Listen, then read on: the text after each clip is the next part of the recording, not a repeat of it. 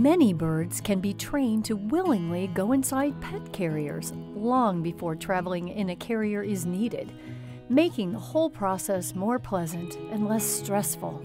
As birds can often be afraid of new things, it's best to introduce your bird to a pet carrier before your veterinary appointment, so it's less scary when it's time for travel.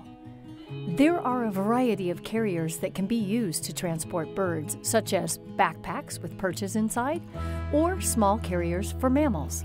Once you've picked out your carrier, the next step is slow, positive introduction to the carrier.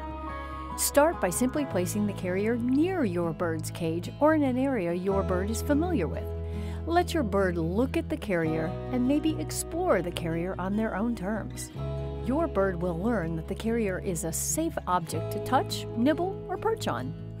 The next step is to place a favorite treat inside the carrier, so your bird is rewarded for going inside. Do not close the door of the carrier during this stage of training. After your bird seems comfortable being inside the carrier, try closing the door for a short period of time and rewarding with a treat. After your bird gets more comfortable being inside the carrier, you can leave the door closed for longer periods of time. Always reward your bird with a treat for staying inside the carrier. The next step is to take your bird for a short walk in the carrier. You can move them to different locations in the house or take a walk outside. Work your way up to eventually taking them on a short car ride. Here are a few basic tips when traveling with birds.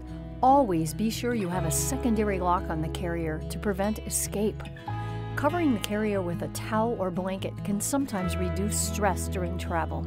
Include food and water if you are traveling a long distance.